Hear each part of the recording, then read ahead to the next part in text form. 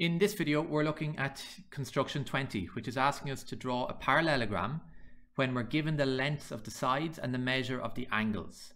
So it all depends on the exam question you're working on. In this video, I'm going to assume that the sides have a length of 5 centimeters and 3 centimeters and an angle of 60 degrees. So that's what I'm working to here. It doesn't matter on the particular question you're looking at, the steps are going to be the same.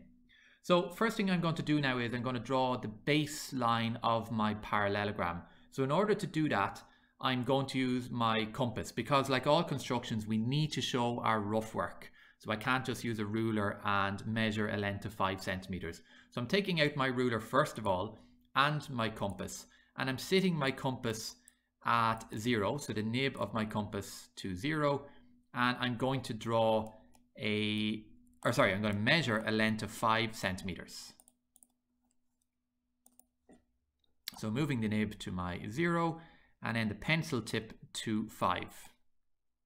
Okay, so that's the first thing I'm going to do. I'm going to put away my ruler now and I'm going to measure an arc. So I'm going to take my compass and I'm going to put a dot on my page and just measure an arc like that.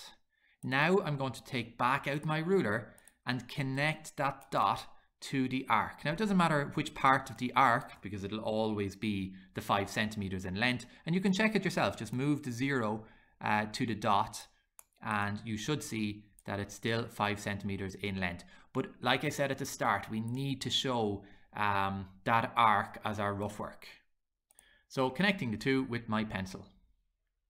And that's the base of my parallelogram, which is going to be 5 centimeters. So I'm just going to mark that in. So I'm going to mark in my 5 there to represent the length of that line. I'm going to mark this first point here on my line segment and I'm going to label it A. Where my line meets the arc, I'm going to label as B because that's the other part or the other end of my parallelogram. And I'm going to put a dot here where that arc intersects that line segment. Okay, so there's one side of our rectangle, 3 more to go. Next thing I'm going to do is find the size of the angles. So like we said, in this example, we're working to 60 degrees. So I'm going to use my protractor to measure the 60 degrees. So I'm moving over my protractor now, and I'm going to put it at the point A. And just make sure that the cross is lining up with the point. That looks about right there. And just make sure that all of the lines are parallel. And I'm marking now on the edge of my protractor where it is 60 degrees. So I'm putting my point at 60, which is the acute angle, and its corresponding obtuse angle is 120. I'm putting away my protractor now, and I'm going to basically draw a line from A through this green dot. Now again, this line is going to be 3 centimeters, but I'm not worried about the length of it just yet.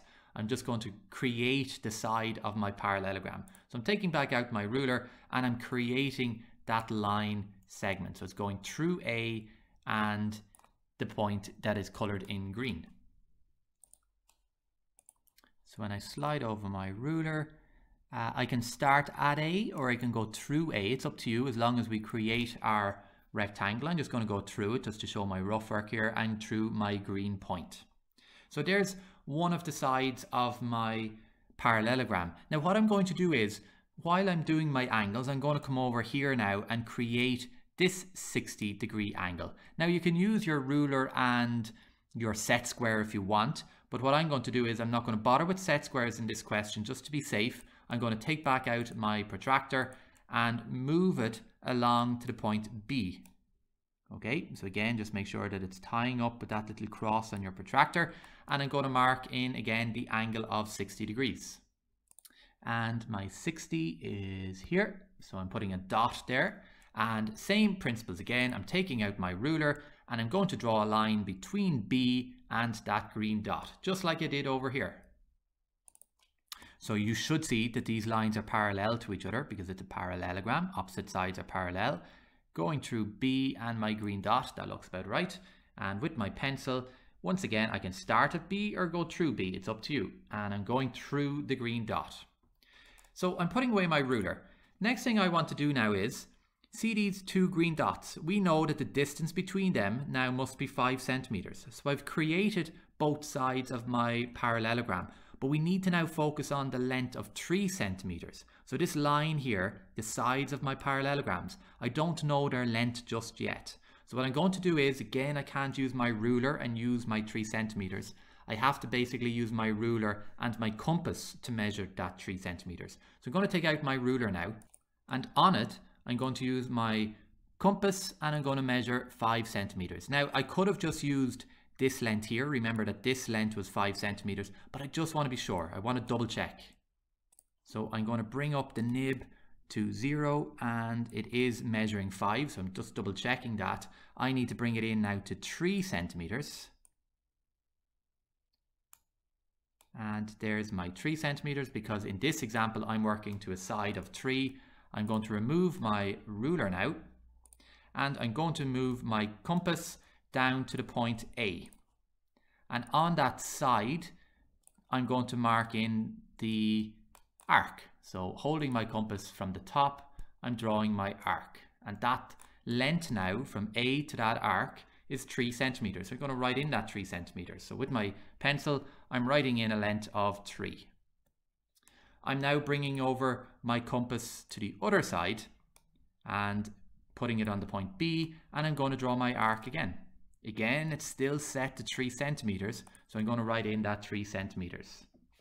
Now, my final step is to draw a line through where this purple line and the arc intersect, across to where this purple line and arc intersect. So I'm taking out my ruler once again, and I'm drawing a line between those two. And I'm drawing my line, and I'll remove my ruler. Now, that is basically us finished. We have a baseline of 5 centimeters. We have the top of our parallelogram also equal to 5 centimeters. So I'm going to write 5 up here. And I have my 2 sides, which are 3 centimeters. I'm just going to label the 4 corners of my parallelogram. So I'm going to mark in my vertices. So I have A and B done. I'm just going to mark in my C and D here, and I'm just going to write in the letters C and D. So A, B, C and D. And that's our parallelogram. Final thing I'm going to do is write in my angle here, which is 60 degrees, because that's what this particular question wanted us to work to. So I'm writing in my 60 degrees. And that is construction 20. Thank you for watching another tutorial video from Tulla Maths. Make sure and subscribe.